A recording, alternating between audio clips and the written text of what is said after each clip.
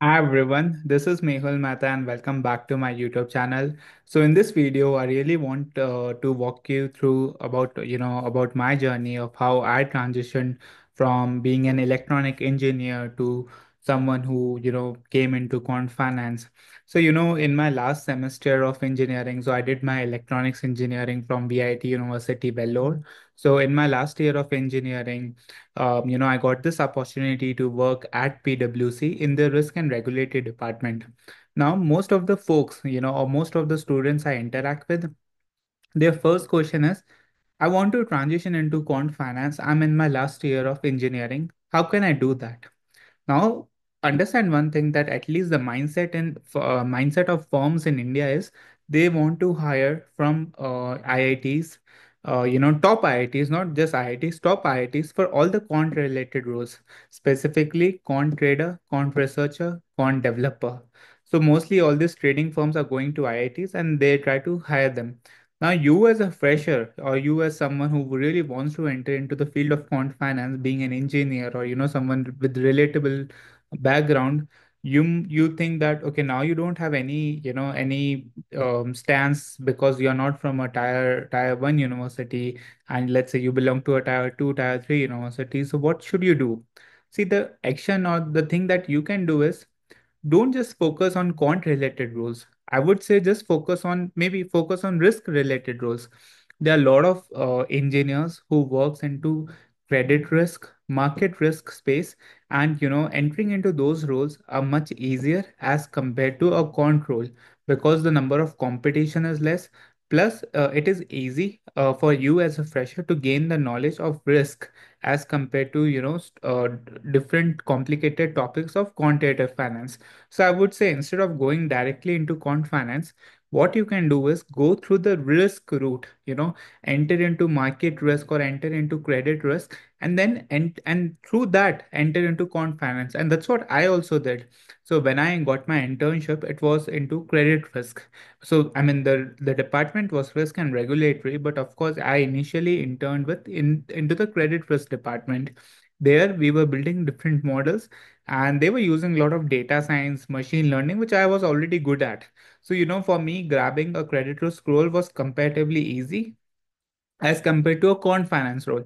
So first thing is, I would really want all of you to make sure that if in case you're not getting any quant related interviews or quant related roles, that's totally fine. Go through the risk route because a lot of quants also work into risk. So I would say, spend maybe an year. I'm not saying spend like 5 years, 10 years into risk and then shift to quant. No, there are a lot of quants who also work into the risk space. Okay. So I would say maybe spend 1 year, at least go into the field of risk, credit risk, market risk, and explore that. Also, I would say, let's say if you are someone who's in the first year of engineering or second year of engineering, I highly recommend please start preparing for FRM level 1, FRM level 2. If you study FRM level 1 and level 2, I'm telling you, you are actually covering a lot of coursework of quant finance. So if I was just recently reading FRM level 1 level 2 syllabus, and I saw that there are so many chapters which which I studied back in my masters in quant finance. So I would say even if you pursue FRM level 1 and level 2, that's a great starting point for you to enter into risk. Now I do receive certain things that certain complaints, or you can say um a reason from students that we are not getting time to take the exam seriously. That's totally fine. If you even do not want to go and attend the exam, that is fine. Just read the material, study the material, build projects.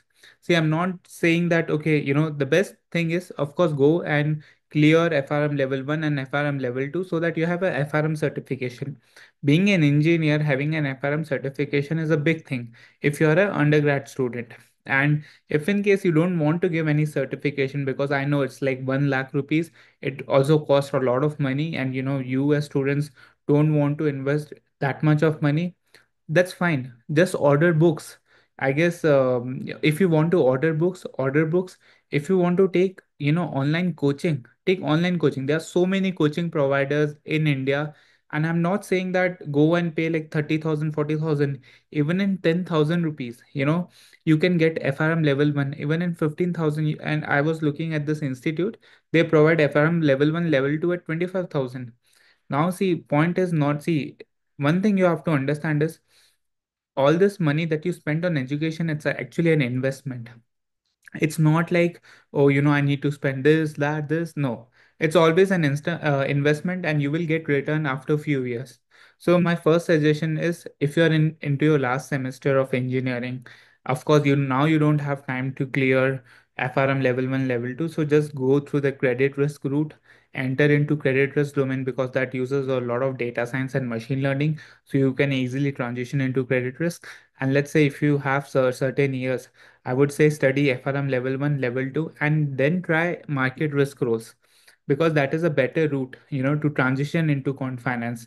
So once you have gained like 1, 2 years of market risk experience, so what you have to do is, in this 1, 2 years, you go and learn different quant finance related topics.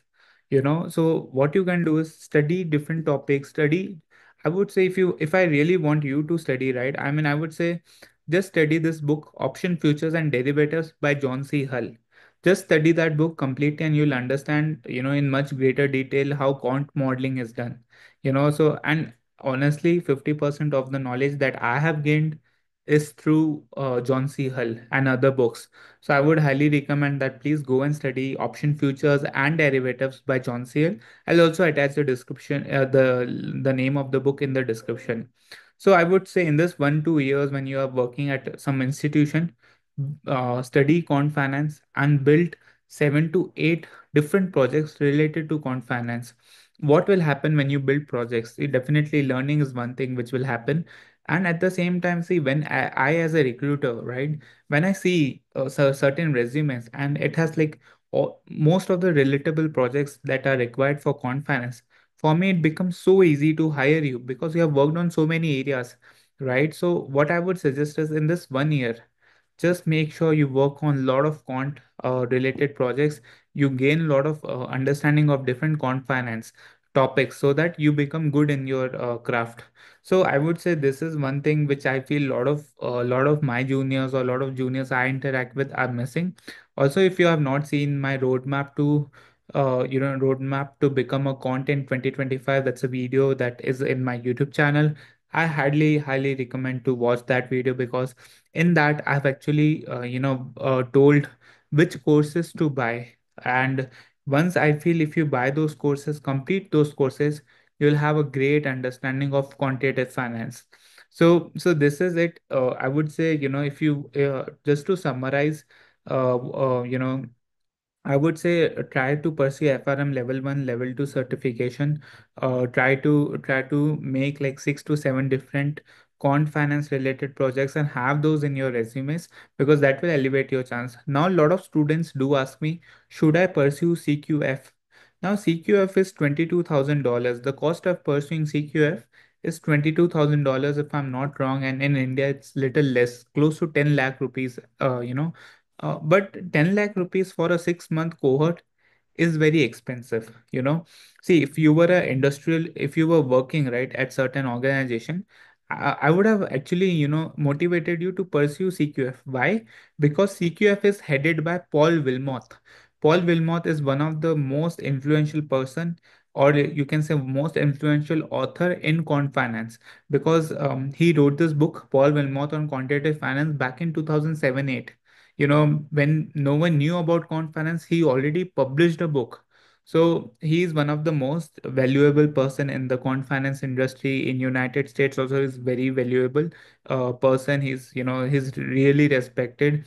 But the only thing is, it's very expensive. So I do not recommend this to a student, because of course US student cannot pay like 10 lakh rupees just for a 6 month cohort. And that's why I say, go in industry, ask your employer to pay some amount of money, so that you can save that amount of money. So don't worry on CQF. There are a lot of other places wherein, see, I always say that do certain boot camps. I'm not saying like take expensive boot camps. Maybe have a budget. Every semester, let's say I'll spend 5,000 rupees, or let's say 7,000 rupees or 10,000 rupees on learning a Quant Finance bootcamp or learning something. Don't spend like 50,000, 1 lakh. That's a lot of money for you as a student, right? So spend some little money learning different areas of Quant Finance. If you see my roadmap video that I have posted on my YouTube, roadmap to become a quant in 2025, I've highlighted 6 7 coursework which you as a quant should learn. So maybe try, try go on to that video, try purchasing those boot camps that I have mentioned. See, always remember, education is always an investment. You get the benefit few years after you invest. So it's not like you invest now and you get the return. It is of course a compounding effect. So I would say like that's how I also started. I started my career into credit risk, switched into market risk, and then of course I was working on a lot of quant modeling projects, and that's where I was not able to recollect, or you can say I was not able to understand a lot of topics related to stochastic processes, Monte Carlo simulations, because these topics were being used in form of in industrial setting, and they were using a lot of complex topics which I, with no background, was not able to understand. And that's why I decided pursuing a master's would be much better for me, and that's why I decided to come to US to pursue my master's. So one thing that I would say is, see, if you plan to pursue a master, it's a great decision. But even if you do not plan to pursue, and if you just want to learn, I would say, there are a lot of institutes in India. Go and try to pursue FRM level 1, level 2, go into the risk management, work for certain years, and then jump to quant finance. That is a much easy and comfortable transition into quant finance as compared to you directly applying for quant related, quant trader, quant, all these quant related jobs.